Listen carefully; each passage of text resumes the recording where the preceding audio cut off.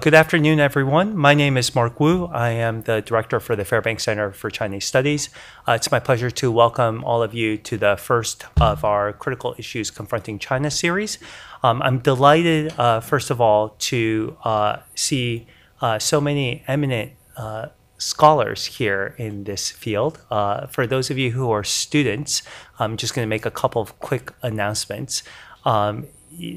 For those of you who are students, first of all, we do have a Fairbanks Center student network, which is newly set up. If any of you are students who have not signed up for that network, please feel free to come down and grab a flyer or to scan the QR code that will be right next to me.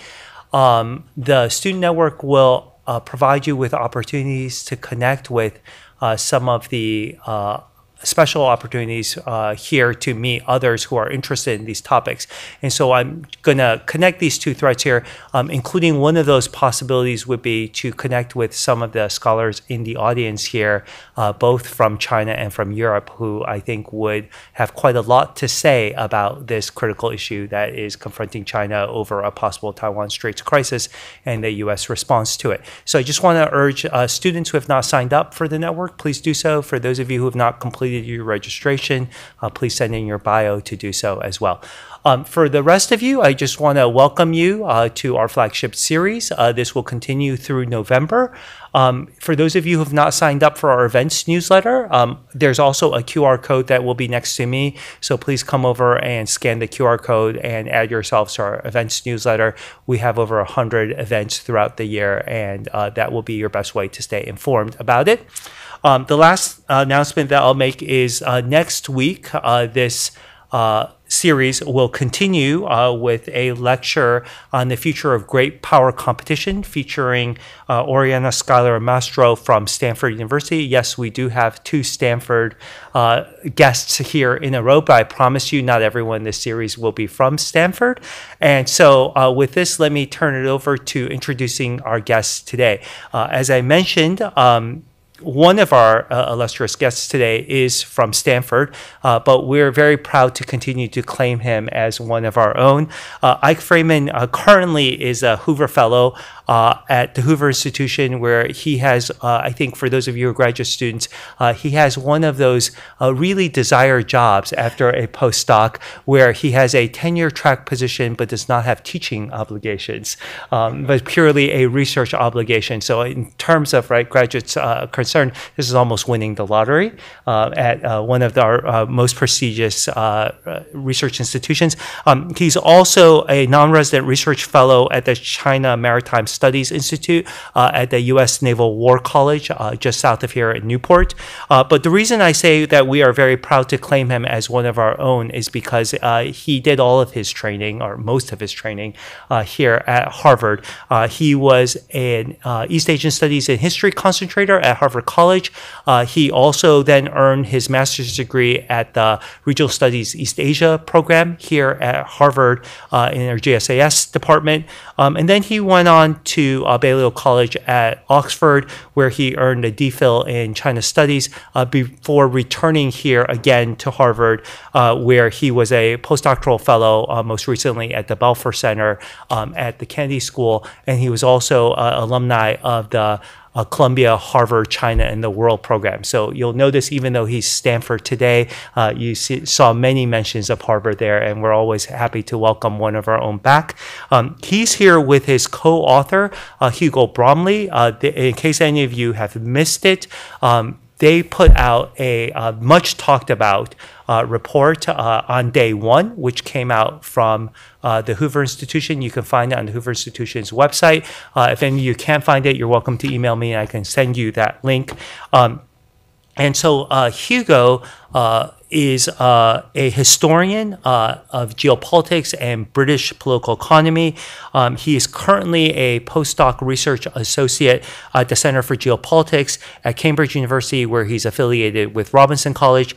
He also earned his MPhil in history at Cambridge and will soon be receiving his DPhil in history as well. Just received it, so we're all good. Just received it. So latest breaking news. Yes. So he has also then his DPhil in history from Cambridge, and he has a background, an undergraduate degree in history as well from the London School of Economics. So please join me in welcoming Eyck and Hugo for the talk today on Avalanche decoupling.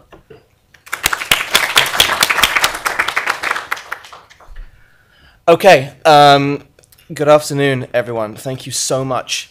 Thank you so much for having us. I should say, in those biographies, in their thoroughness, one point was missed off, which was Eyck's time at Cambridge, very briefly as an MPhil student when we met all those years ago, and we've kept talking ever since, and this is the result.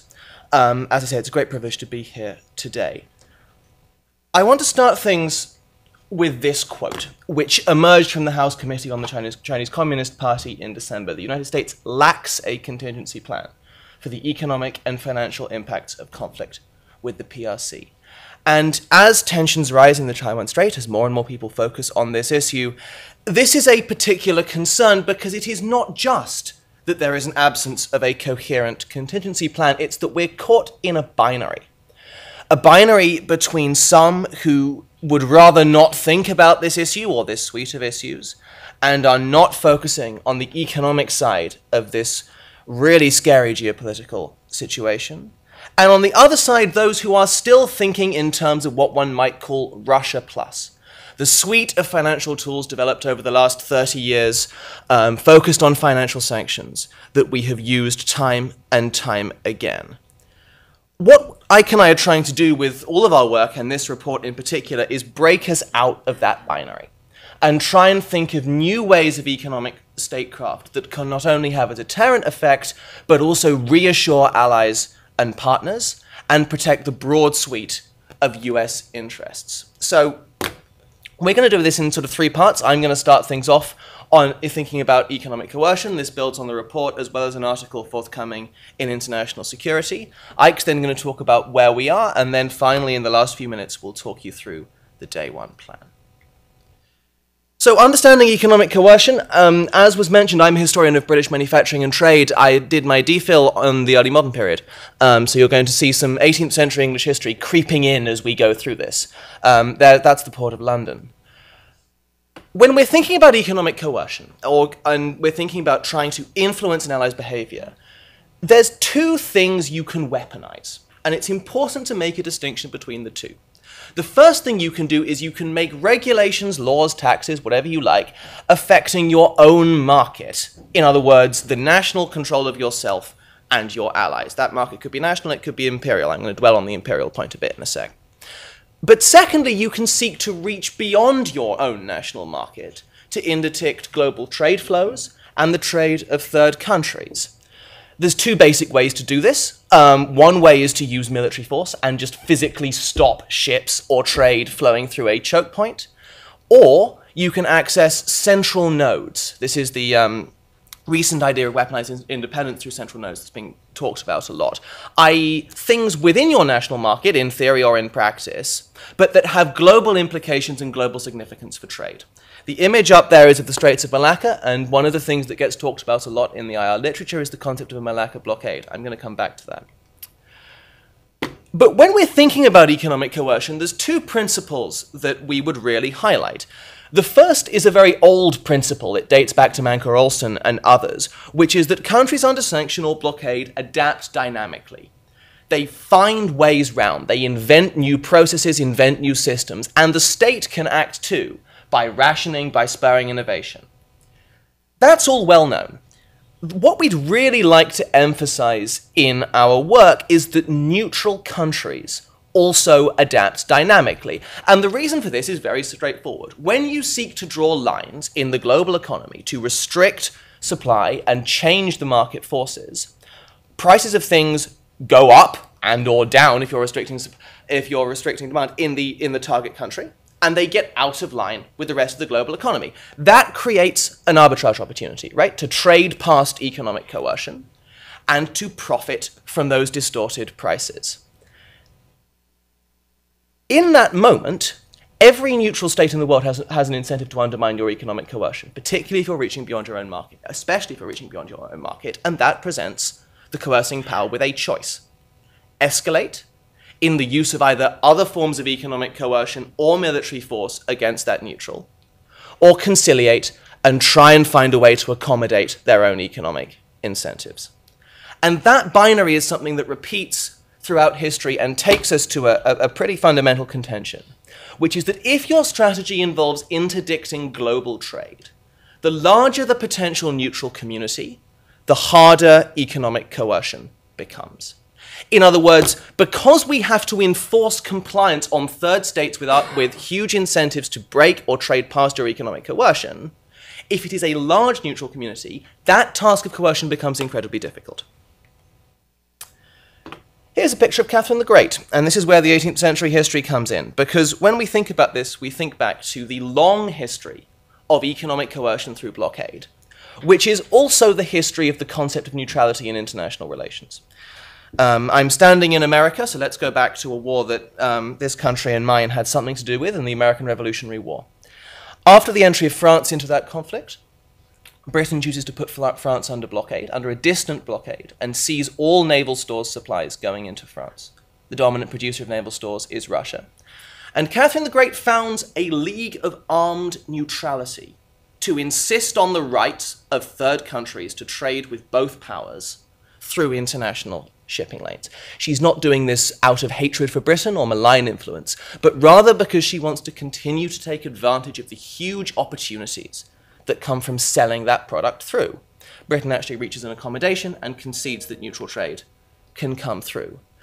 This world of escalation and conciliation and crisis through economic coercion reaches a kind of height with the Napoleonic Wars. There's a second armed neutrality. Again, it's Russia, this time joined by many more neutral Scandinavian nations.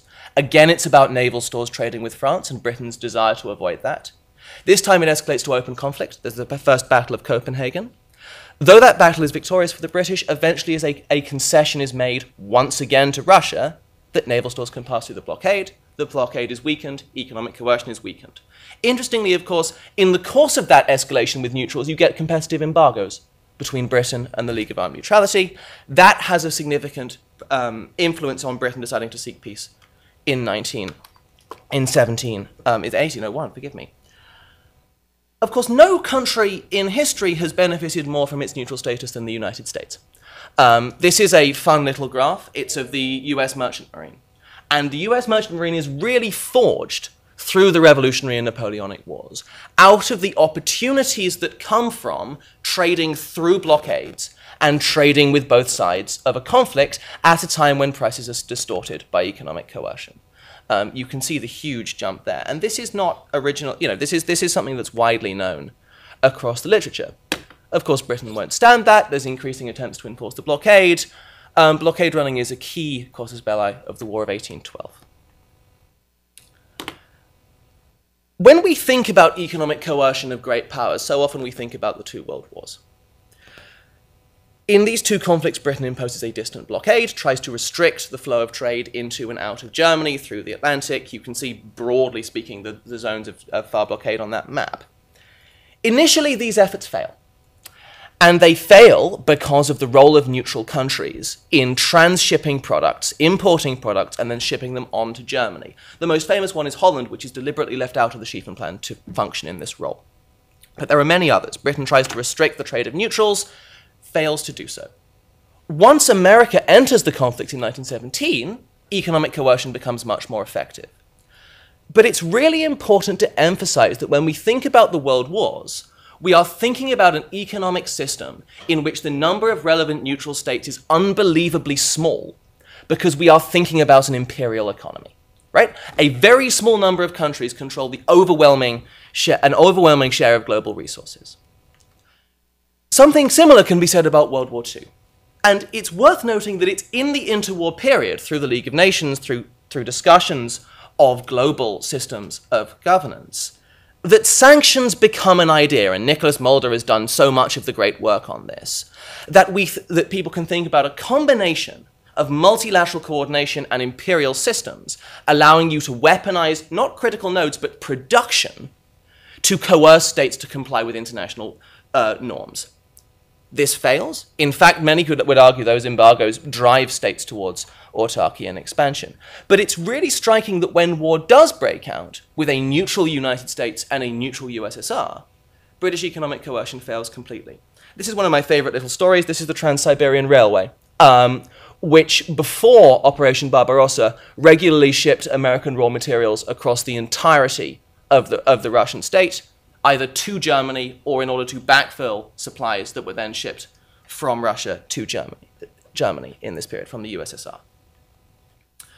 So it's in that context, and it's with that sense of the role of neutral states that we confront where we are today. And I'll make one final point before I hand over to Eyck, which is that the rise in the international relations literature of economic coercion, of sanctions, in the 1990s comes once again at a moment when we're thinking about multilateral coordination.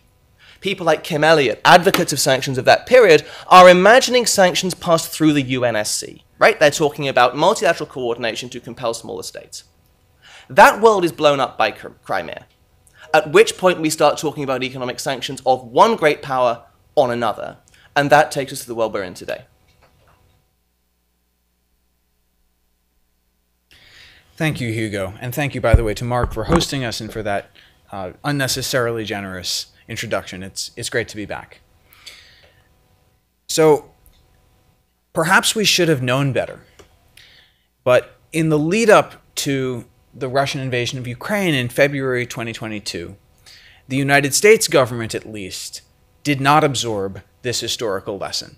In fact, neither did Wall Street and pretty much anyone who does sanctions for a living. We were told that the sanctions imposed on Russia were something altogether different from what we had seen before. Someone called it a financial nuclear bomb.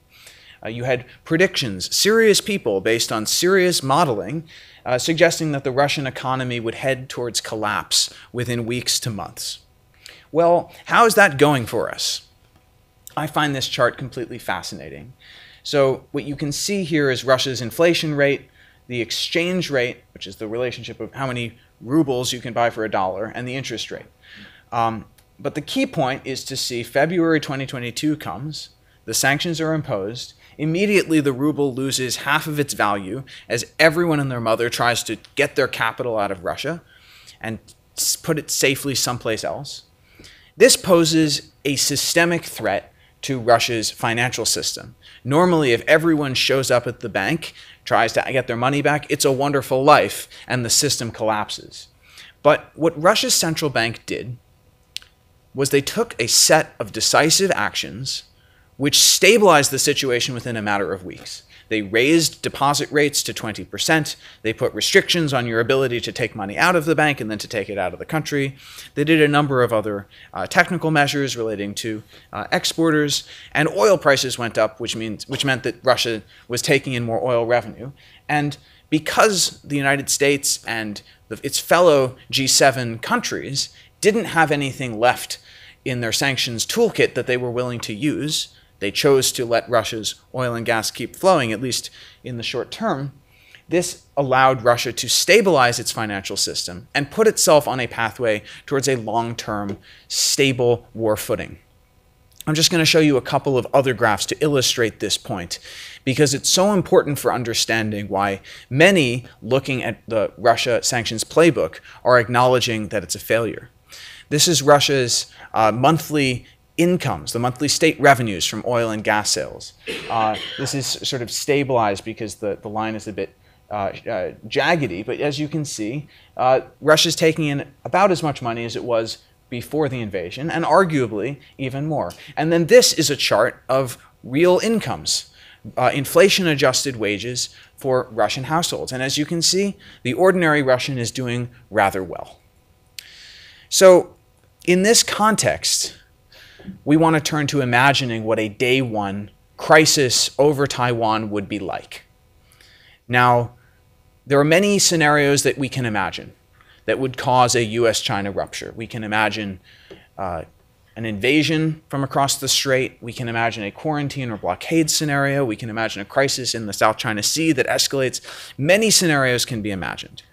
There is no good historical analogy given the threat that this would pose to global financial stability. Perhaps the only good one is the outbreak of World War I, when financial markets were thrown into a condition of paralysis, stock markets were closed for the better part of a year, and the globalized trading system, as we had known it prior to 1914, never recovered.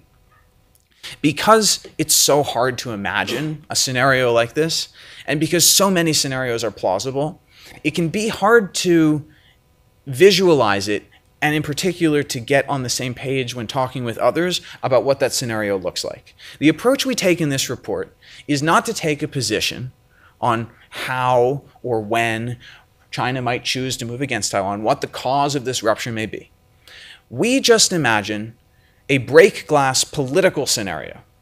We imagine a world in which China takes an action such that there is a bipartisan consensus in the United States that something fundamental has changed and the economic relationship cannot continue as it once was. We can all exercise our imaginations about what that might be. But we would suggest that regardless of whether it's an invasion scenario, a blockade, or something else, a few things are likely.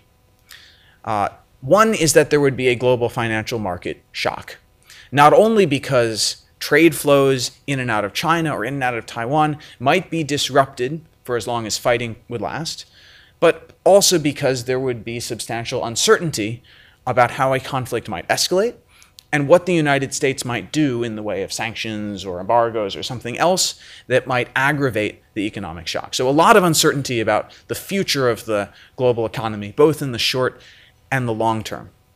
Finally, we're talking about significant follow-on implications from the disruptions to supply chains. We can all remember the COVID experience where shortages of a few chips or intermediate components shut down production for entire auto supply lines. We're talking about this, but at a vastly larger scale, with implications for employment, for prices, a combination of factors that put central banks, by the way, in a very difficult position.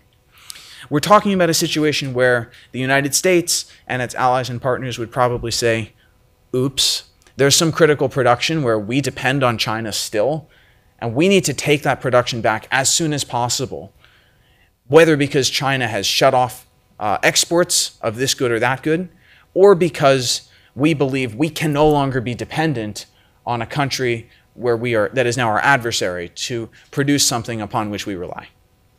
So in the crisis, there are many ways you can imagine it going, and it's very hard to put numbers on what the situation would be.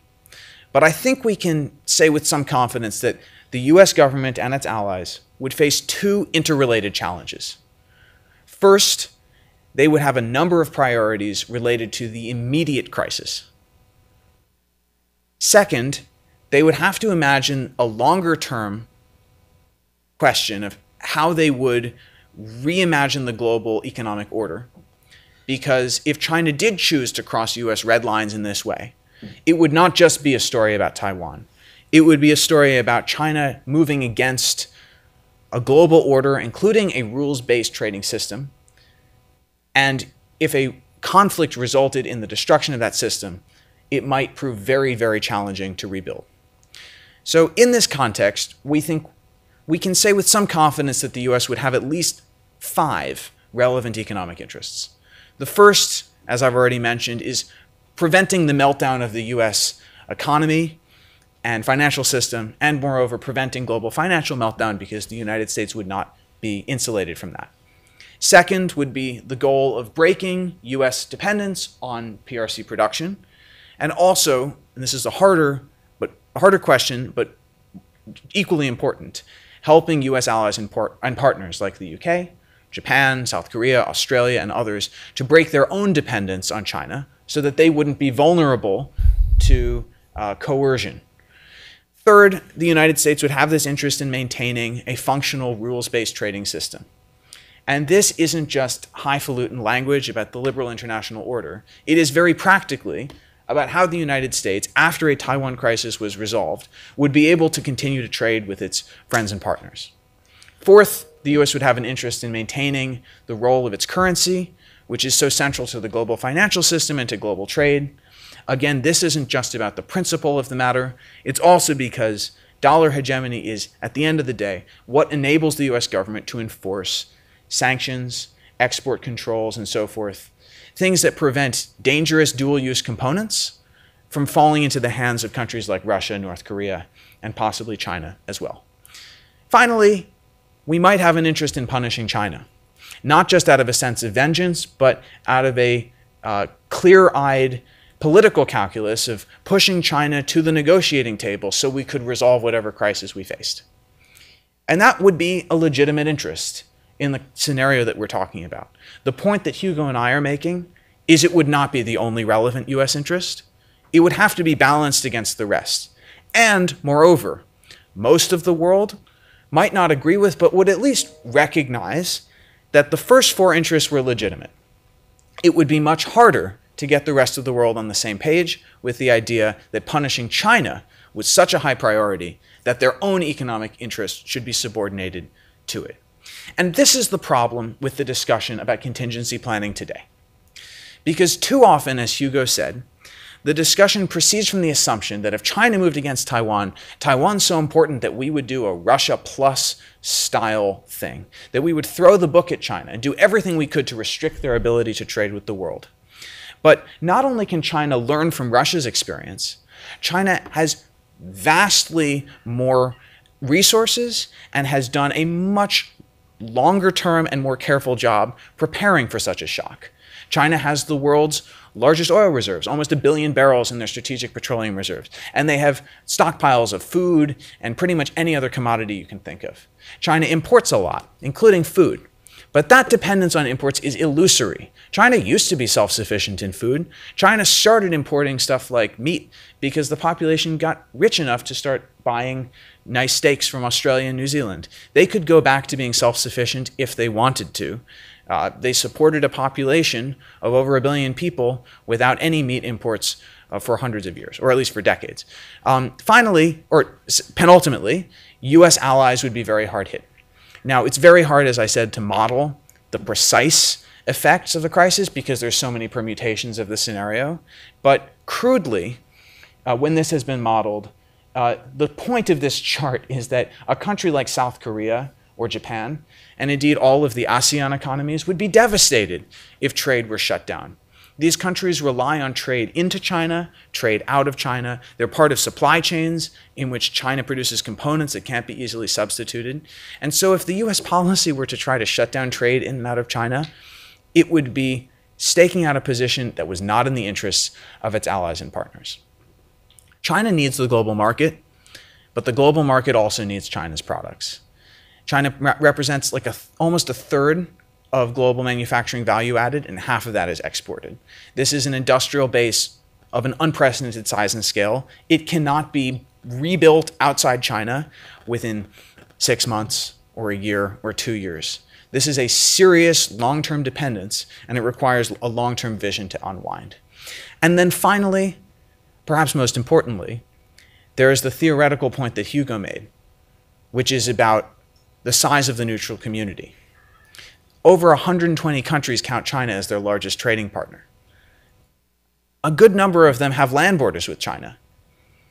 These countries would have an interest in continuing to buy and sell with China whatever the United States did. Is it really realistic, if we were not able to topple Russia with sanctions at the outset of the crisis, that we could do the same to China? We don't believe so. And that's why we believe the United States needs to come up with an approach to economic coercion which doesn't involve sanctions. And I'm going to hand it back to Hugo right now to sketch out what that plan would be. Okay. I'm going to stay seated for this bit, and we're going to hop backwards and forwards. Let's see if this works. So we find it helpful. I mean, many people, when they're thinking about these questions, go to modeling and to try and guessing the economic impact. We go to a boat somewhere off the Canadian coastline. And the reason we start here is because before we can start to develop detailed contingency planning, it is vital to see alignment on the fundamental principles that would be behind any one approach. And it is those principles that are so essential for coalition building among allies, hence the Atlantic Charter. We highlight 4. that are should be and continue to be at the heart of US contingency planning. The first builds on many of the things Eyck said. Do not break supply chains on day one. And outside of a very narrow suite of critical technologies, firms would need to be given adequate time to reshore. The second is the overwhelming importance of the dollar. I'm not going to dwell too much on that. We can get into some techniques to do so in questions. The third, and this goes back to the point about the neutral community, is that it is not viable to ask third countries to decouple from China as part of an economic deterrent or as part of an economic contingency plan. Instead, the US should conceive of what it would do in any Taiwan crisis as global economic recovery and leadership containing the US respecting its own national interests, not pure punishment. The final principle is that any attempt to move away from sanctions and towards the use of the national market gives you a fundamental problem with transshipment. And we've seen this a bit in the Russia case. In other words, everyone has an incentive, if you're doing discriminatory trade policy against one country, to buy a Chinese washing machine, cross out the Made in China sign, write made in wherever in crayon, and ship it on into the US market. To tackle that problem, and to reassure third countries of the need that the US is committed to maintaining and continuing a rules-based trading system, requires an incentive structure for countries to hit the minimum bar of honesty of trade reporting. So those are the four principles, and then from there, we start to think about developing policy pathways that might implement them. So how would you actually do this? What we are positing, and we've put a provocative image of an avalanche on the front of our report, is that set the critical stuff aside for the uncritical stuff, for the mugs, for the microphones, for the jigsaw puzzles. If you want to take this back from China, you have to take it back slowly and over time in such a way that firms and capital markets will be able to find the most efficient, cost-effective way of producing out of China and rebuild an industrial base that in many cases does not exist. You also want to do that in a way that doesn't create massive inefficiencies by trying to do command and control for complex supply chains that are ultimately not that critical.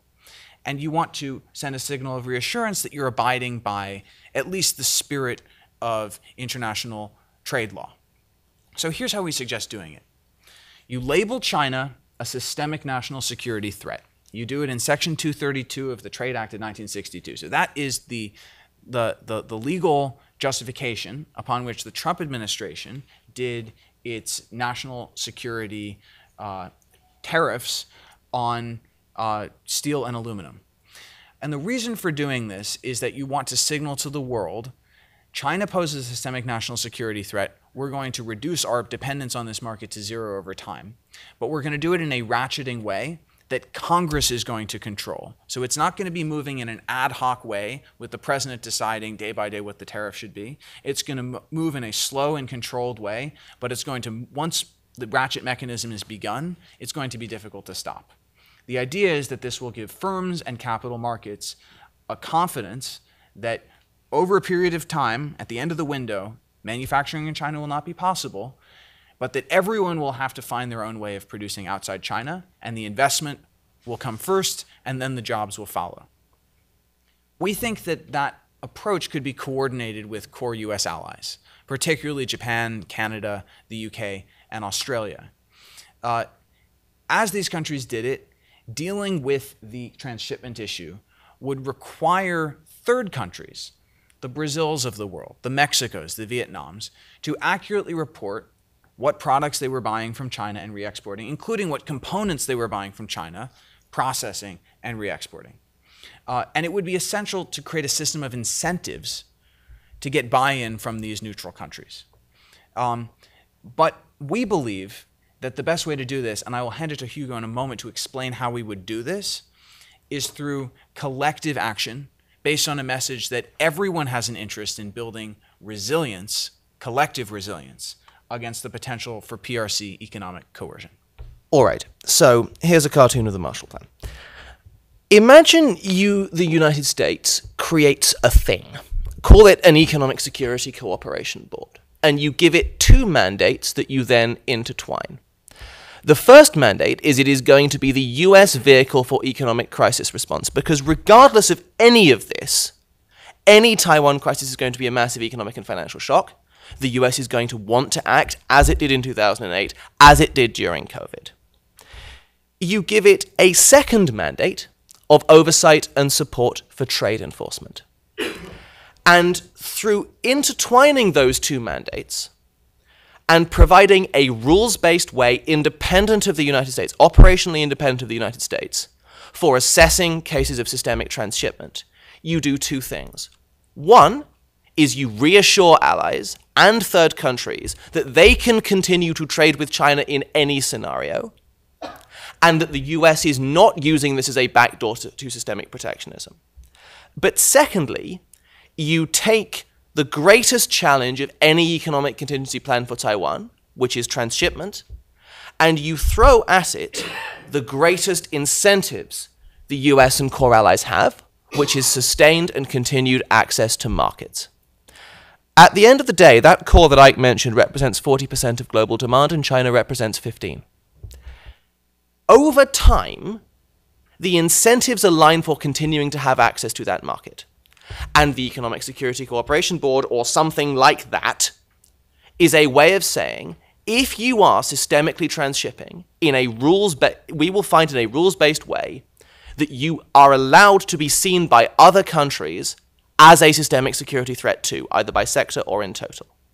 And in that way, you are creating not only a short-term incentive of economic support from the United States, but a long-term incentive in terms of market access to hit that minimum bar that allows the United States contingency plan to focus on its own market and the market of its core allies, rather than seeking to interdict global trade. So we're going to throw this open to questions in a moment, because I'm aware we have a very, very prestigious audience who may have a lot to say. But I want to conclude on this point. There is a fascinating theoretical debate that we've been getting into since we brought out this report in July, about whether the most effective deterrent over Taiwan is to increase economic uncertainty or to strive for economic certainty and confidence. And those who are advocating a sanctions-led approach are emphasizing the uncertainty side, right? We threaten lots of really scary things, which we may do or we may not do, but they'll create so much fear and panic.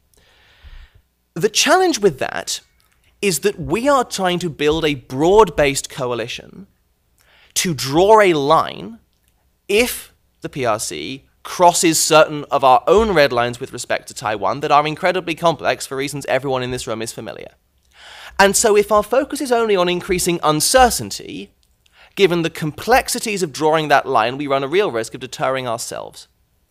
And what we would argue is that instead we should be focusing on contingency planning that respects the broad suite of US and allied interests and recognizes the incentives facing an overwhelming number of third countries. And that it is only by focusing contingency planning in that area that we can build a coherent deterrent that will maintain peace and stability. All right, we'll stop there. Thank you so much. Great, thank you very much. I'm going to take the prerogative as the moderator to ask two opening questions, and then we'll open up to the audience. So for those of you in the audience, please get your questions ready. The first question that I want to ask is, deterrence theory also suggests that in order for it to be effective, there needs to be assurance.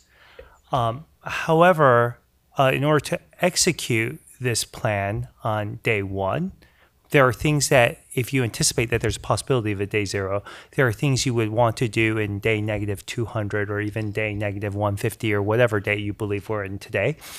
And those may not seem so reassuring to the PRC. So the first question that I have is, to what extent would you advocate for certainty from the assurance element of deterrence, that what we would or would not do in preparation for a possible day zero all of which would be types of moves which would have some negative consequence to the PRC. But as Nicholas Mulder's work has suggested, the clearer you communicate what that is, the less it sort of backs someone into misinterpreting what is your deterrence strategy.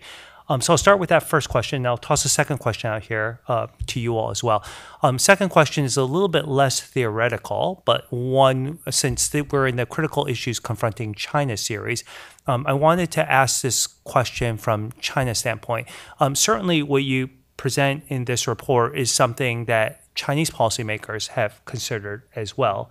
And before we get to the day zero scenario, there is a spillover effect of firms today thinking that there is a higher cost of investment in China, which is having a negative impact on China's ability to spark its economy as it continues to deal with the headwinds from its property crisis and other economic crises as well. So from that standpoint, are there certain things that China can do to signal today on the economic front?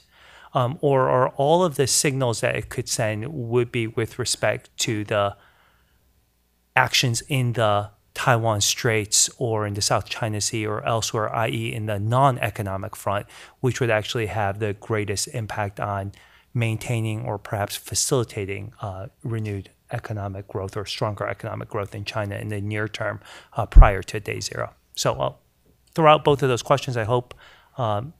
Okay, I'll do briefly reassurance and then hand over to Eyck on the China side. We maintain in this report and in our work a distinction between de-risking and decoupling. The reason we maintain that distinction is manifold, but one of them is the enormous complexity and cost of the kind of ideas we are proposing.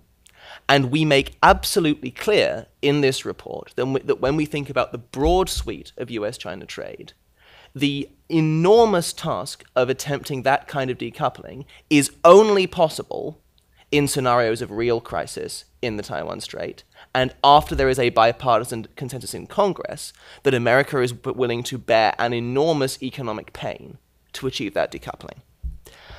I think making that clear and sketching out the scale and complexity of the task has a reassuring effect. Because I think maintaining that distinction between de-risking and decoupling is essentially saying that China can continue to fulfill a role in the global trading system, absent a violation of US red lines over Taiwan. And I think demonstrating the scale of the challenge of decoupling is a way to continue to emphasize the distinction between de-risking and decoupling.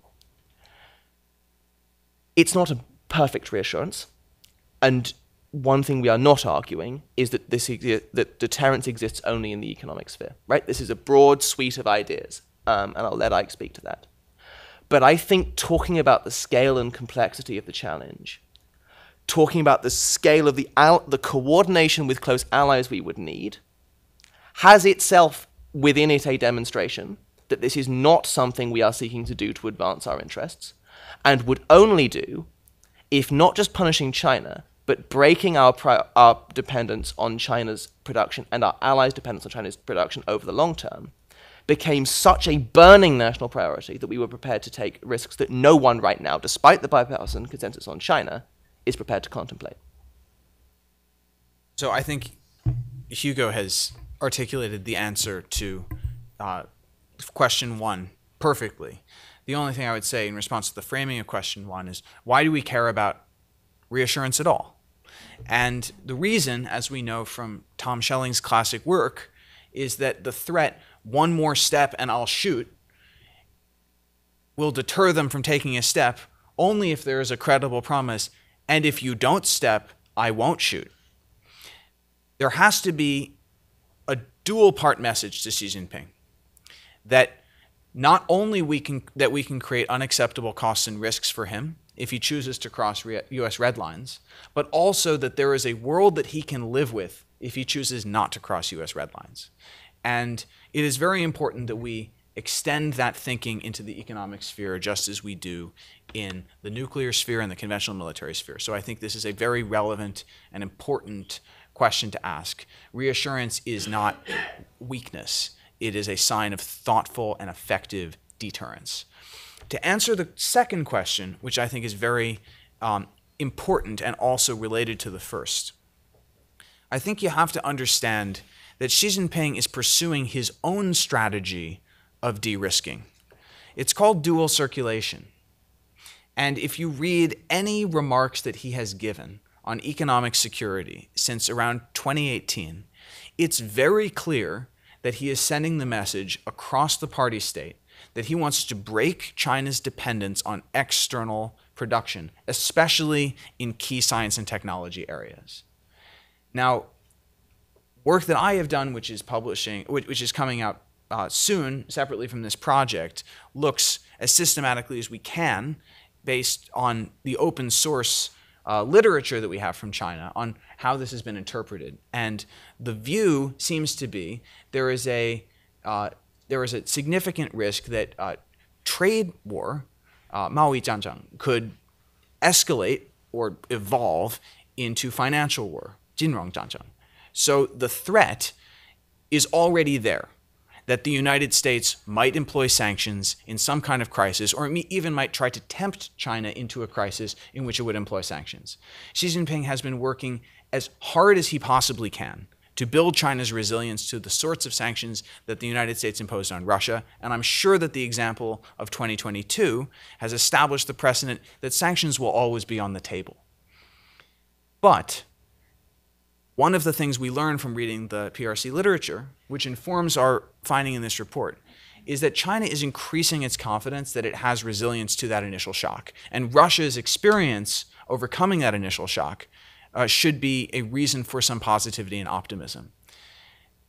China can, to a certain extent, make itself sanctions-proof insofar as it can tighten capital controls, the ability of capital to flow out of the country, insofar as it can get its currency used overseas and get some of its key trading partners on China-controlled trade settlement mechanisms.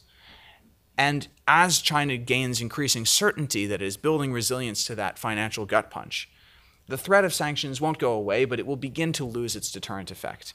The thing that China can't work around is the threat to take China's external market away. And if I can just move to the next slide, this is a bit too punchy to end on, but it's important to throw in the supplementary slides.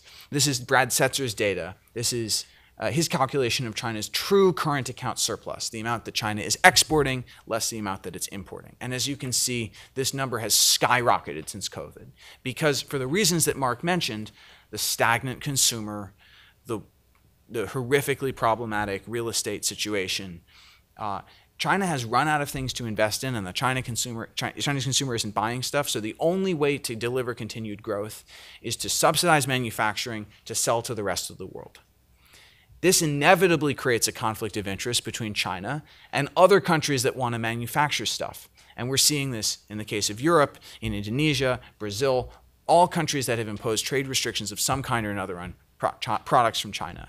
The thing that China cannot fix, because it is a chronic condition of China's political economy, is that if China runs a big current account surplus and they export more than they import, someone else on the other side has to import more than they export.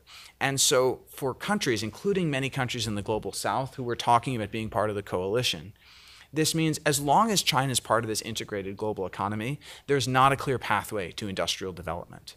So in a sense, while what we are talking about is not the big scary stick of the financial gut punch on day one, in a sense, what it is threatening Xi Jinping with is something that is much harder to defend against, because it's threatening something that is just endemic to the model of political economy that he wants for his country. Great, thank you. We'll open up to questions, and in the spirit of the new academic year, I want to first ask if there are any questions from students in the audience. If you could please identify, introduce yourself, and please make sure to state your question succinctly and make sure it ends with a question mark. Of course. Hi, I'm Kendall. I'm a third year at the college studying history. I'm curious to hear y'all paint the picture of what day 3,000, 6,000, 9,000 looks like. Because the 40% to 15% comparison on global demand makes a lot of sense. I'm convinced you get some swath of the world to switch over industrial manufacturing to the United States or allied countries. But I don't know where this leaves us like 20 years down the line. Is the idea to starve China into some sort of reform to make a world that runs outside of China, that China turns domestic exclusively, etc.? Okay. First of all, great question. And ended with a question as well. When we're thinking about the long-term prospects of this, we have to think about what kind of world will sustain US interests over the long term. Even in the optimum scenario that you could outline on the basis of this report, China is still exporting. No measures have been taken to prevent China exporting to third countries that want to buy Chinese products. Many third countries will still wish to do so. What will have changed in that sort of simultaneously best in that this is all happening perfectly and worst in that there has been no change in Chinese behavior as a result scenario is that China is increasingly isolated from the rule-making tables of the international economy. In that economic security as an essential plank of how trade works going forward facilitates states, if they want to, protecting their own markets from Chinese products and facilitating the US and core allies doing the same. I think you can make a kind of theoretical argument, and Eyck and I are in the early stages of thinking this through, that in a world of systemic competition, a world in which China and the US do not trade or barely trade directly but continue to trade with third markets and neutral states and third countries are empowered relative to those two, is a more stable world. It is certainly a world that imposes sustained threats to the Chinese model of political economy. There is a magic land in which China does domestic reforms and increases consumption to solve the problem, but I think I'm not exactly holding out for that one. But it is certainly a world with a sustained challenge to China's political economy, and one in which China would be incentivized to make concessions, whatever they would be. I don't think it is worth getting into the precise nature of that. But I do think there is something to be said for showing not only the United States and its domestic consumers, but also close US allies, a pathway on day 3000 to not being dependent on the Chinese market, particularly if China has acted against Taiwan in a meaningful way, and to insulating themselves from future economic coercion from China, and that a world that respects and understands the interests of third states is a much more stable world and framework for geopolitical competition. But as I say, I'm sort of tentatively moving into that space. Just one more thing I'd add to your question, Kendall, to what Hugo said. This is a world in which there has been some sort of US-China crisis, in which the United States and its core allies have chosen to bear a significant cost in order to decouple bilaterally from China. Let's make no mistake. The reason China makes so much stuff is that, industrial policy or not, China is able to produce a lot of stuff at a quality for the price that no one else can beat. So if we're talking about a world where we move production from China to someplace else, we are talking about a world where consumers pay a price because they're accepting inferior goods for higher prices. And that's a decision that political leaders would need to take in any day one scenario when they're considering policies that might have an effect rupturing the trade relationship. But I think there's something very important about the world on day 3000 that doesn't apply in a sanctions scenario. And that is, this is a world in which there still exists a rules-based trading system, which is evolved out of, you can say, the ruins of the current WTO structure. And it looks a little bit different, but the basic premise is there are rules of the road. Everyone within the tent follows the rules of the road. Insofar as those within the tent trade with those out of the tent, they need to follow the rules of the road because there are conduits in. But if the countries on the outside try to weaponize economic dependencies against countries in the tent, there's collective resilience. Yeah. That is a vision which, relatively speaking, is, I think, very attractive. not only to the United States and its core partners, but also to a broad suite of the global economy. And it's also talking about sustaining a system that can potentially choose in the future, if China's behavior changes, to re-engage with China in some way. A choice was made in the late 1990s and early aughts that we were going to invite China and Russia into the WTO, a vehicle that has no expulsion mechanism. Now that was a bet that interaction through trade would socialize these countries. Now that bet failed with respect to Russia. It hasn't yet failed with respect to China, and it's important to recognize that. But I suppose you can put what we're saying this way. If that bet does fail with respect to China, we don't want to make that mistake again, but we also don't want it to be at the cost of the system that we've built. I think the only thing yes, one addendum, we use the term systemic national security threat.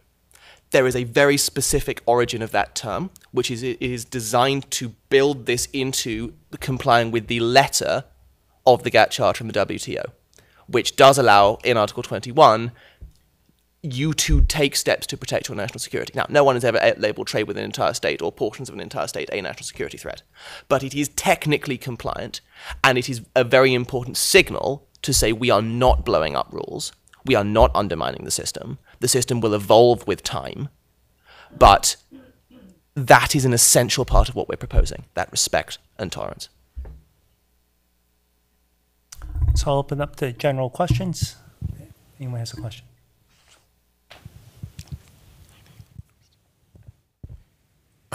Paul Tucker, Kennedy School. Excuse my voice.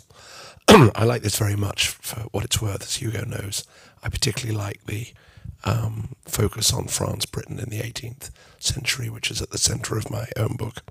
But I have a question, which is, I don't know whether you can easily get the slide with your 4 principles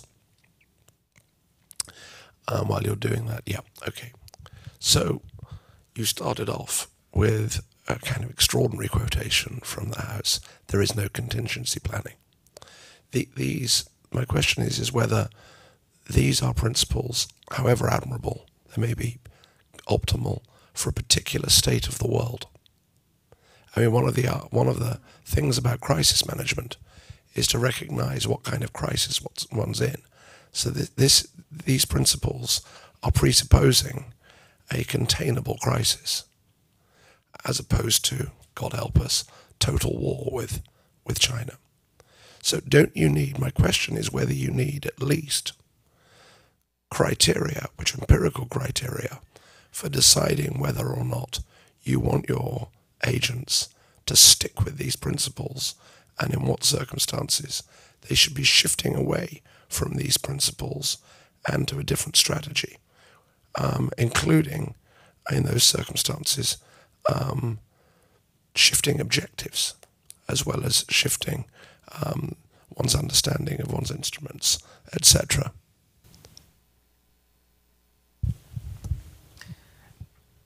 I think when we imagine what the outbreak of a US-China crisis would do to global markets and international trade, it's important to start from the assumption that supply chains will get really messed up even if the US takes no steps in the economic realm, simply because if there's bullets or missiles flying in the Taiwan Strait, ships will find it impossible, commercial ships will find it impossible to get insured. And especially at the outset of a crisis where the military outcome is unknown, no one will know how long that might be the case. So supply chains will be broken anyway, especially if there's a kinetic crisis, but also in some blockade quarantine scenarios. And that would have an effect of imposing great economic pain on both sides. But I think, to go back to the example Hugo cited of the Atlantic Charter, it's very important during a conflict that one be able to articulate a common vision of what one is fighting for, especially if it's your team that faces the harder coalition management problem as we undoubtedly would. So is it possible for the United States, given its domestic politics, to abide perfectly by these 4 principles? I don't think any of us can know the answer to that.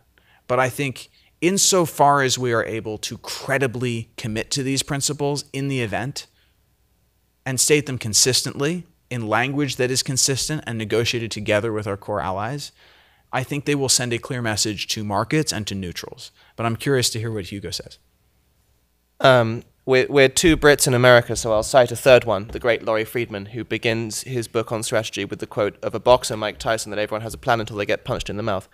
I think it is very hard in moments of crisis to stick to the precise wheels of a plan. However, we put a focus in this on not only global coalition building and allied coalition building, but bipartisan consensus domestically in the United States. And we have really taken care, when writing this report, to respect different interests in that world and to write it in a way that is politically neutral. That's point 1. Point 2, and then I'll sort of swing around. Point 2 is, even in the most extreme conflict scenarios, trade finds a way. The most hilarious example of this is what I think of as the canning problem, which is British soldiers in 1914 taking an enemy trench and finding that the food in the German trench was the same as their own. It was being imported to Germany via neutral Denmark. Even in the most extreme scenarios, there is an economy that functions. It is a distorted economy, it is a wild economy, but it is an economy that functions, and you need a set of principles for that economy. I don't think it would be wise to start peering too closely into the crystal ball and coming up with scenarios in which you would wish to tweak this and scenarios in which you would wish to tweak that. Because if you go down that road of increasing that complexity, the capacity to stick to the plan once you are punched in the mouth gets harder with every step of complexity you take. In private, the punching in the mouth still happens. You would know this better than I do. I think it is a fascinating conversation about what reassurances and things you do, as the think tankers in DC say, left of boom, before crisis. Post-crisis, there's going to be an awful lot of thinking on one's feet. But I think common principles based on respect for not only US national interests, but the national interests of third countries, are relevant, not guiding, not shaping, but relevant, no matter where you take it.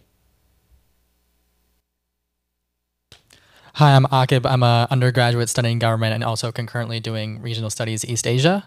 My question is just also on the slide about giving firms adequate time to reshore.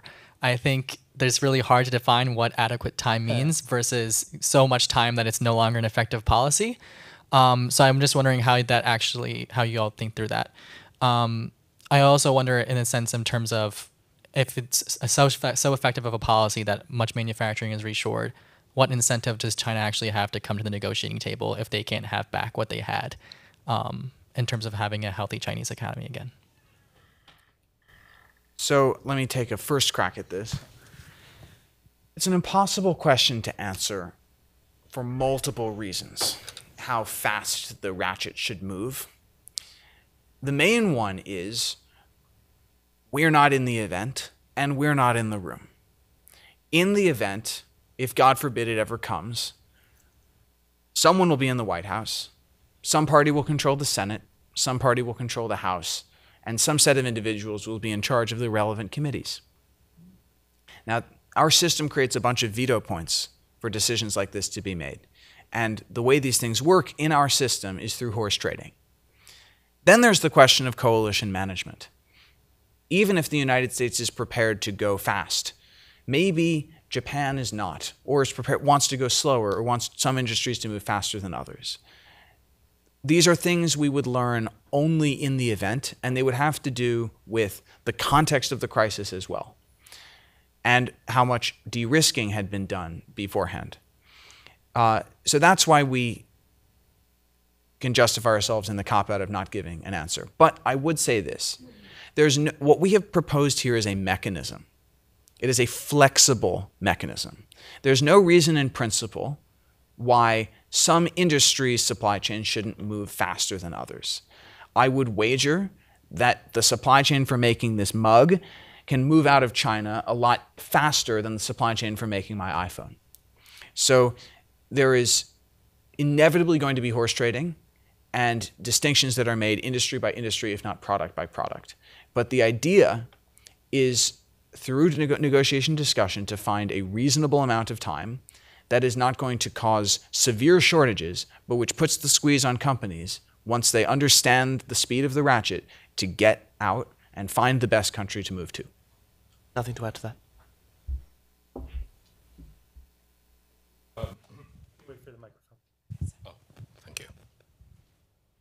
Thank you for a very interesting presentation. My name is Koichi Nakano. I'm an affiliate with the US-Japan program from Sophia University in Tokyo. And I'd like to come back to this question of credibility in terms of, because I think, for any country and for the US too, perhaps particularly at this juncture, to expect the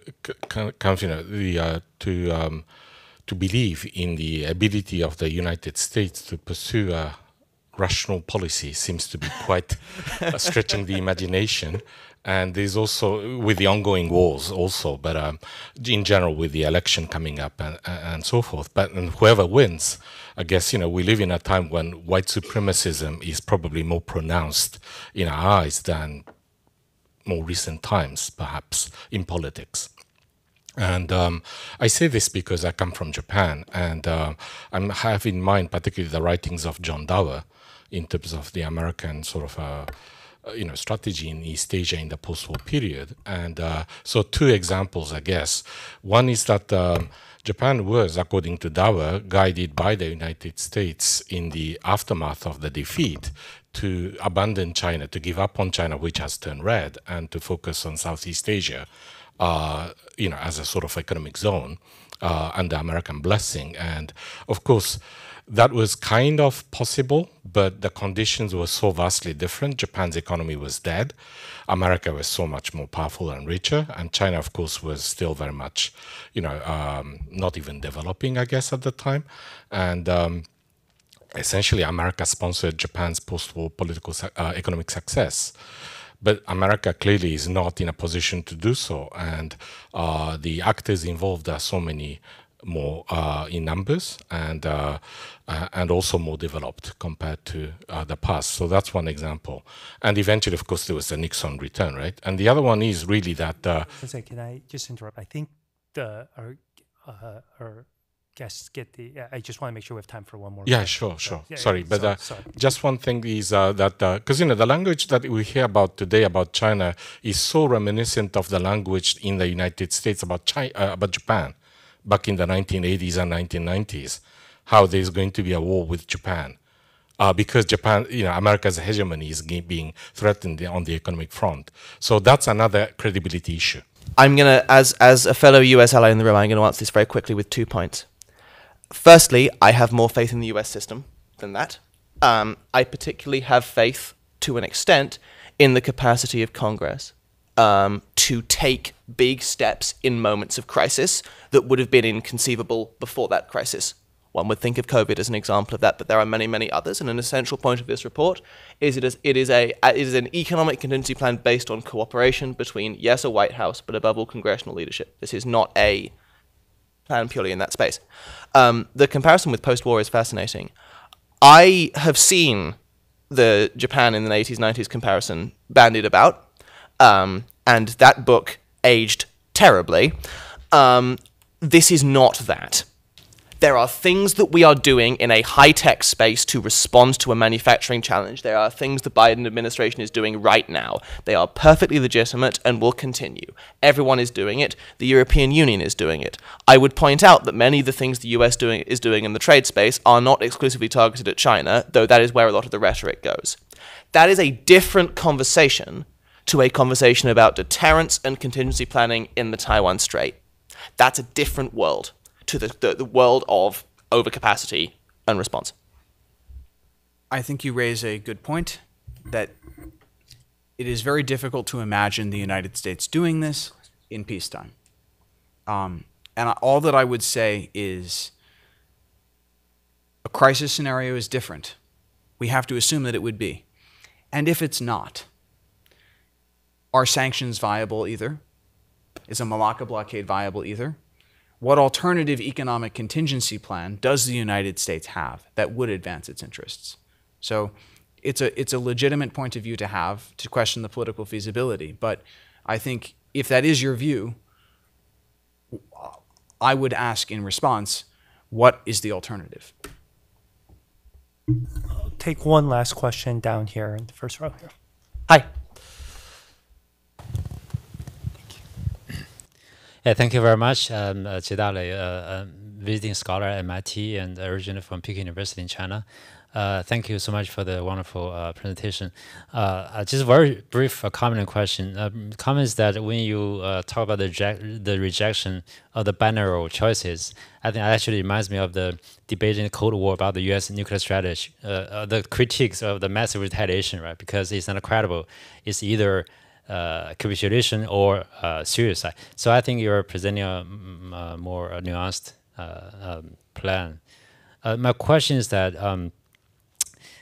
so are you two devising this contingency plan as a deterrent in advance, or are you actually suggesting that if it fails or something happens across the Taiwan Strait, you actually propose to carry this out?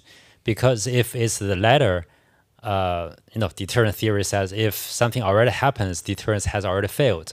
So what's good for carrying it out? I guess which two? I would draw your attention to the point about the vital interest in the event of a Taiwan crisis, in which the PRC has proven itself not to be abiding by US red lines, of breaking the US and allied dependence on the Chinese market over the long term. So my answer is both. We have a line in the report that a viable contingency plan is the best deterrent. You can threaten things that you wouldn't want to do, and who knows, maybe you would do them. But the best thing the United States can do, we think, at this point in time, is articulate something that would fulfill, at least to some bare minimum level, all of the national interests that would be relevant in the crisis. And I think that should be developed as much as possible and left as one of the options on the table. But I think if the moment came, we would face a difficult choice, and none of the alternatives would be cost-free. But I think it's very important that at least one of the options that's been developed in the advance be based on a positive, affirmative vision, not just on threats of economic mutually assured destruction, which may or may not work. So on that note, I want to thank all of you for being here with us. For those who are students or for those who came late, I want to especially draw your attention to, if you haven't already, please do sign up for our student network. There's a QR code there. There are brochures here. And I want to draw your attention again to next week. We will have Oriana Scholar Mastro here, who will be speaking on the future of great power competition. So Hugo, Eyck, thank you very much for forcing us to think about what we would do on day one, but I think also forcing policymakers, not only in Beijing and Washington, to think about what they can do to avoid getting to day zero and what's necessary in the interim so that we never hit that tripwire. Thank you very much. Please join me in thanking our guest speaker. I would be criminal not to point out we do have a few copies of this if anyone wants one. Thank you, Mark.